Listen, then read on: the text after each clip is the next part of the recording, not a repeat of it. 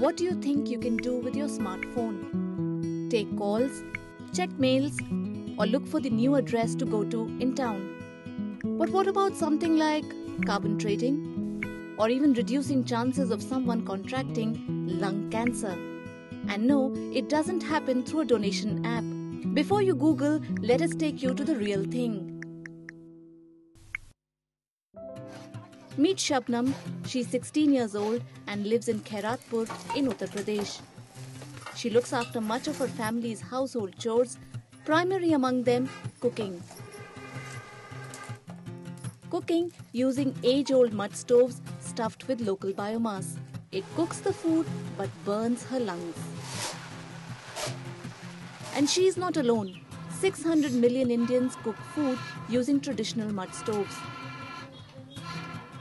As they cough in the smoke, it puts them at a high risk of contracting diseases like asthma, tuberculosis, and cancer. As a result, globally about 4 million people die every year inhaling the smoke.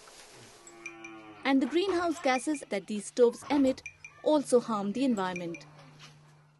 So what can the smartphone do to help any of this?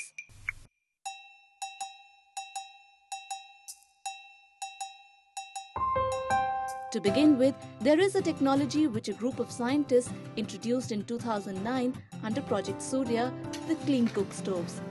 And they tested it in Shabnam's village. They found the new stove uses only 1/3 of biomass to produce the same amount of energy as a mud stove.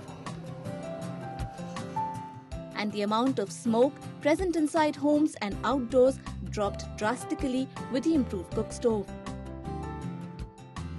Great technology, but it came at a price, 3,500 rupees or approximately $63. For a family dependent on farm income, it is a prohibitive amount. But there was a way. An improved cook stove saves more than 1 ton equivalent of carbon dioxide in 1 year. By claiming carbon credit, each cook stove can supplement the family's income to a small extent, if they could be linked to the carbon finance market. One just needed something or someone who could monitor that these cook stoves were actually being used by a particular family. They could gain from the carbon trade. In came SootSwap, an application which helps monitor the use of a cook stove. This device connects a wireless thermal sensor to an Android-based smartphone. The sensor activates each time a cook stove is switched on, and through SootSwap, the temperature data is fed into the smartphone and from there to a distant server. A family can easily offer this remote verification facility to the carbon market and keep recovering part of the investment made in the cook stove. The technology is being simplified to be compatible with other equipments as well, to make it as accessible as possible.